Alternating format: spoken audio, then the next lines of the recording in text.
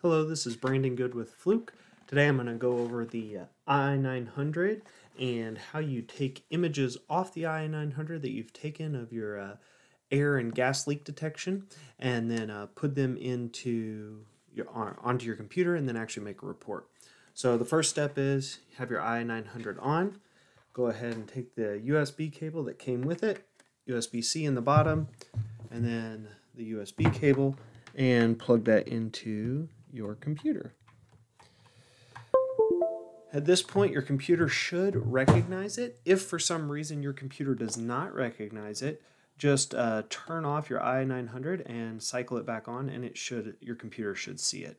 When you do cycle it off and cycle it back on, leave the USB cable connected. So right here we see it in our devices. Double click, again, user data, double click. We want to go into storage from what we saved. If you created folders, it'll be in the folder of either your department or company that you went to. Click that. Now you see more folders. I recommend coming down here to the bottom. We'll see you have two different files. You got JPEGs and you got AS2. We're going to take both the JPEGs and the AS2s off of here. So select all of those. And then come over here and create a new folder on your desktop.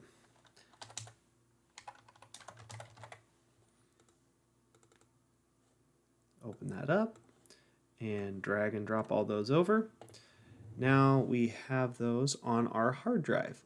Once we have them on our hard drive, we can make our next step and actually make a report. I like to sort by type because we want the AS2 files for our report generator.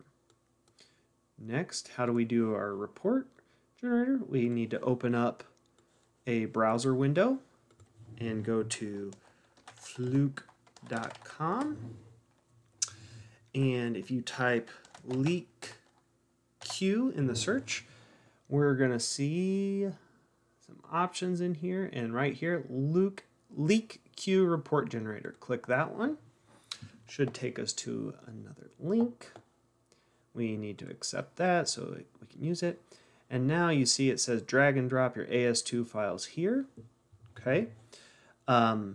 Because you guys are watching, I'm not going to do them all at one time, but you could do them all at one time. Let's just do 4 so my computer you don't have to wait on me. Drag and drop. And then you'll see the progress bar as they load.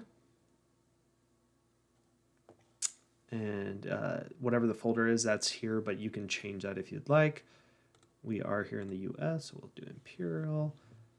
And what were we looking at? I was looking at air, and it was much higher quantity, or much higher PSI, 125 PSI.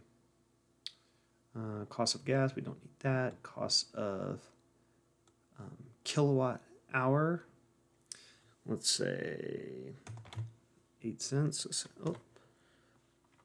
0.08. Okay, and yeah, we'll leave that as is and say 24 hours of operation. Once we do that, you will see we've got a summary here that says how much each leak is costing us. $200, almost $200 a year, 16, almost 233, and then you actually see your images down here. Okay. You can click Generate Report.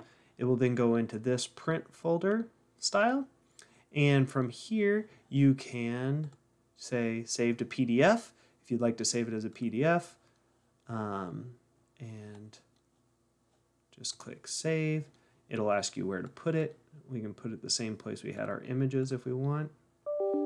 ii900 test, and then Save.